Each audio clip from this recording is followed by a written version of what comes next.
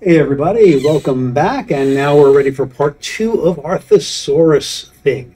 What I did here, just as a quick thing, is I just installed into Brave a JSON viewing extension to make that a little easier. Not that we're really going to use it that much. Also, incidentally, I've been using Brave for a while now. I'm pretty happy with it, but if anyone has better suggestions, I like Brave because it was supposed to be pretty secure and privacy centered and still worked pretty well. But I have a couple issues with it, so I'm open to new suggestions. But back to our little project.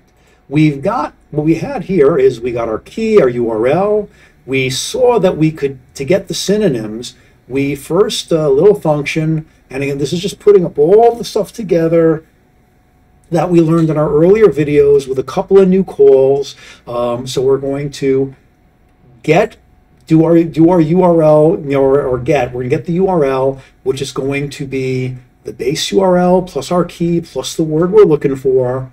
That's going to, we're going to, on the buffer it returns, that's what with current buffer does, cut out the stuff at top, and then get the string back. We're then going to convert it into JSON using Elisp's JSON parse string. So now that we have this in Elisp, we just have to get out the, part of this which is our synonyms. So the first thing we're going to do is we're just going to put this in. I'm just going to do an extra variable so we can look at things. And the first part here is, notice this entire thing is an array from the open bracket to the close on the bottom. So we're going to use array reference of the JSON response and the 0th item. And then we're just going to return that temp, just so we can see it for now. Run that.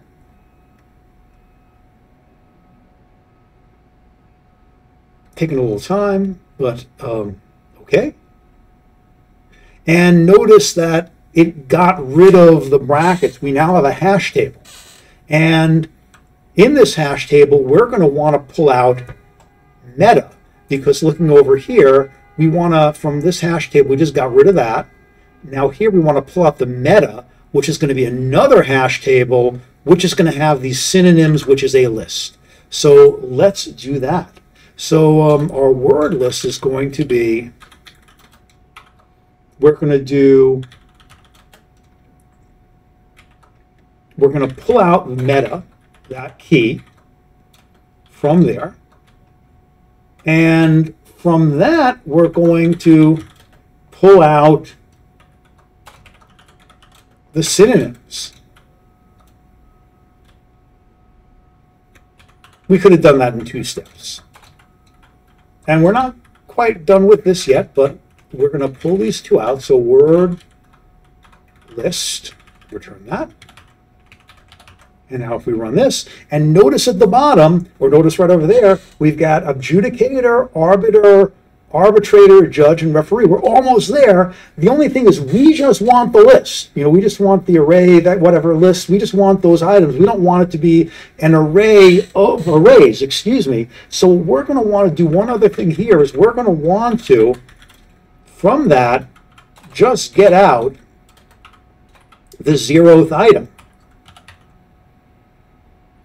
And did I mess up something? Probably.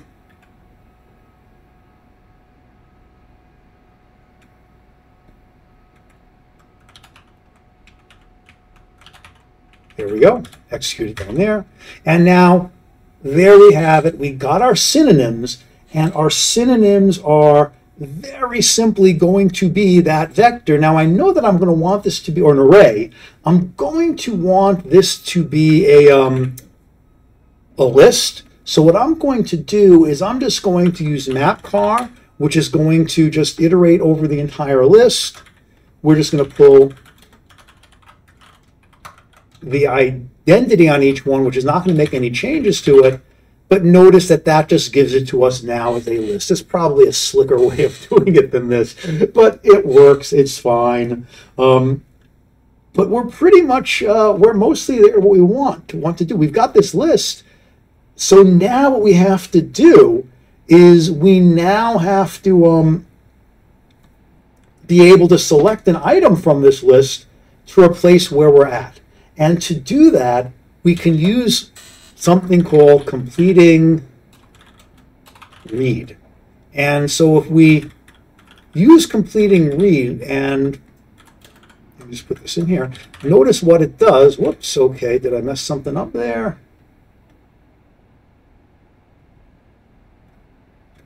Oh, and I have to give it a prompt. Let's go sin for now. And now notice what we can see. I get sin, so I got my prompt, and then I can select, and it returns what I select. Now, I think if you use things like, oh, what is it? There are those different selections. Like I'm using, what is it? I'm blanking. Consult and actually, let me just.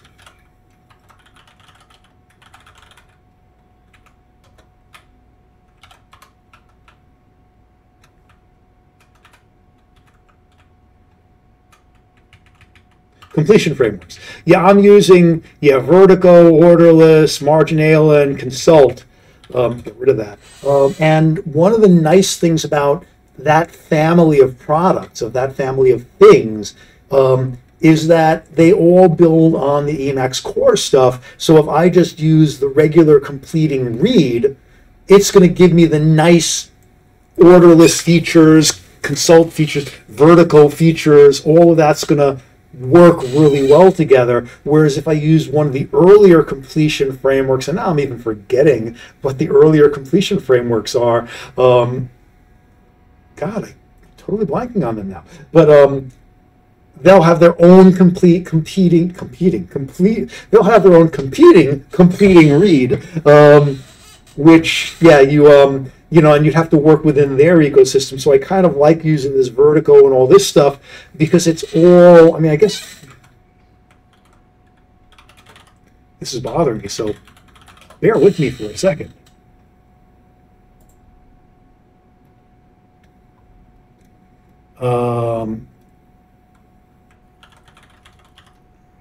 Alternatives, yeah, like, you know, select, iComplete vertical mode is a built-in one, so it'll work with that.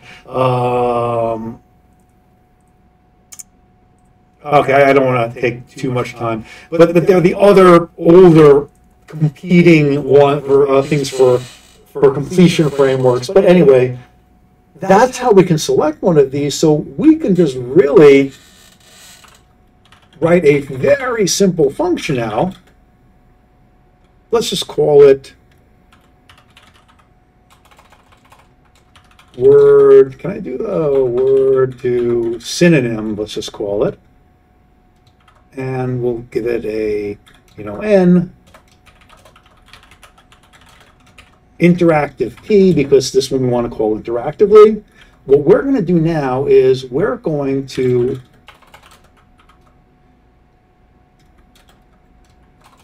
and I'll do let's start because I want to use them. We're going to let our word in question be the current word. And the current word is just the word at or near the point, you know, so that's kind of what we're looking for there. So is that different? Okay. Right. So the word, so then our word list is going to be get synonyms. Get synonyms of the word. Sorry. And then the new word is going to be a completing read. And we're going to call this replacement of the word list. So now we've got our new word. And so very simply, we're going to go backward a word. We're going to kill word one, kill one word, and we're going to insert new word. And that should do it. So basically, let's see how this works. So now if we were typing away the hero,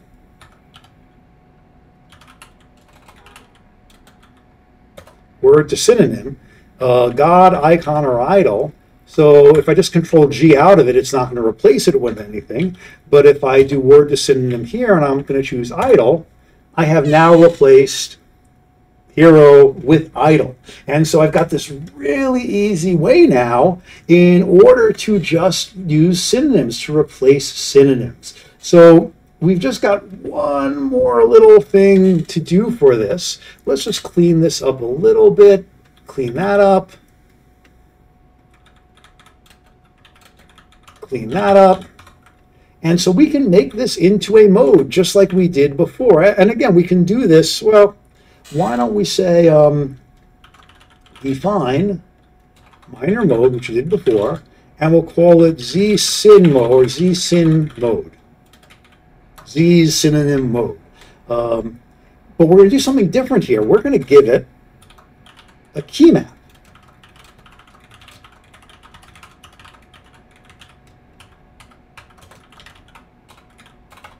I'll explain this in a second, kind of. I'm just going to do Control key Z, and that's going to call word to synonym.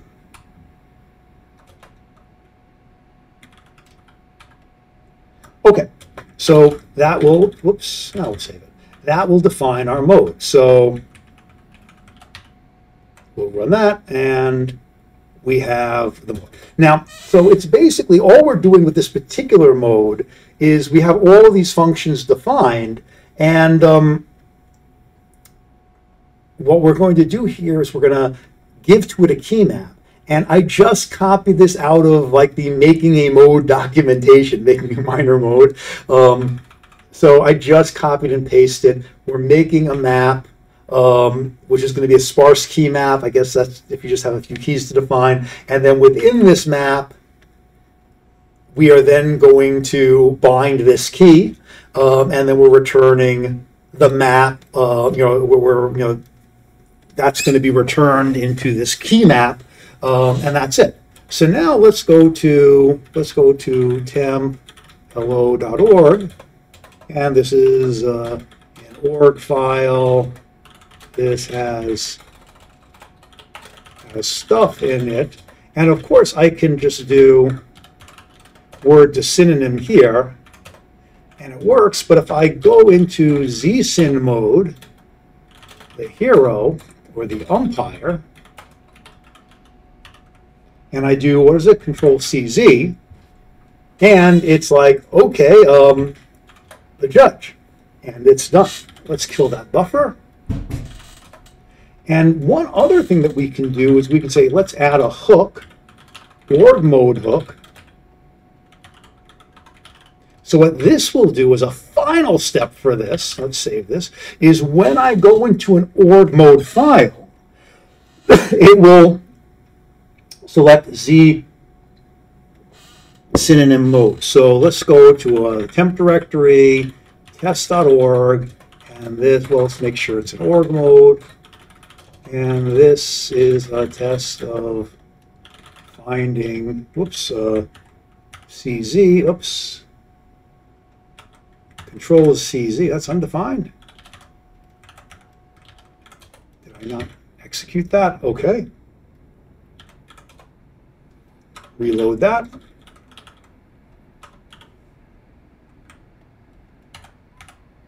And now it works. Doom, finding, okay, I'm holding. Okay, maybe not the best synonyms, but that's not the point. But that's, kill that. And that's basically it. So that's a little bit more on making the mode, how we can put a key map in. And again, I just copied and pasted it over. I don't know all the in and outs of key maps. I was using, I don't even remember the name of the mode I was using for this.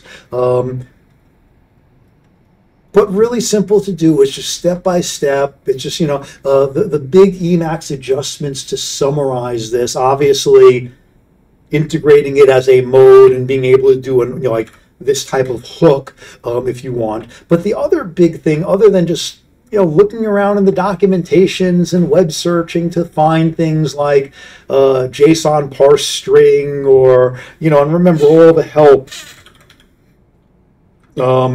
is in the info pages. So there's the Elisp manual, the Elisp intro, so all of this is in here, but it might be hard to find all of it. But it's finding all of them and using all of them. But I think the conceptually interesting one is this with current buffer, not the specific call, but the idea that, when you're working in a regular programming language, you're working in the data structures like, oh, it's an array, it's a list, it's a hash table, it's a whatever, and you end up, and I guess strings are analogous in a way. Oh, it's a string and I have to parse it and manipulate it. But in Emacs, you have all of those, but the fundamental one is the buffer. And it's not just, yes, it's a buffer where I'm editing, but the buffer, like functions return buffers, and you can manipulate them and search in them and change them. And it's kind of like a string on steroids. All right, so that's a quick little two-parter on how to do a thesaurus, a little thesaurus mode, use web stuff. Do not know where I'm going to go from here in terms of the Elisp series, if I'm going to do other Emacs videos, or who knows. But I hope you enjoyed this little series if it doesn't continue, or if it does continue. And that's it for today. Okay, take care.